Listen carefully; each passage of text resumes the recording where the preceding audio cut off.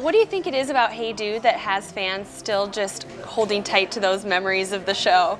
I mean, I've been asking myself that same question for a long time.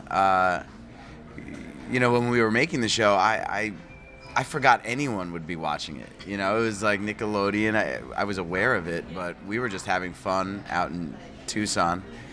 And so 25 years later, I still get recognized for it. And there are people, you had to have been in that right age range to even know what it is. But if you were, you watched it. And I think it was, I mean, it was very funny. I mean, the writers we have all gone on to do amazing things. And it was a gret formula. So talk to me about your first time directing. How did Sister come about? Oh, thank you for asking. I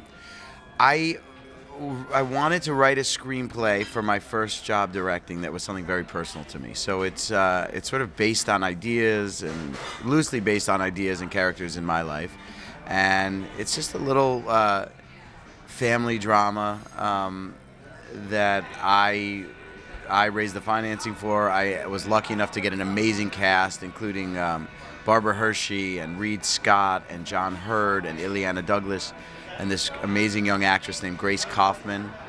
And we just premiered at the Tribeca Film Festival a month ago, and it should be out for people to see in the fall.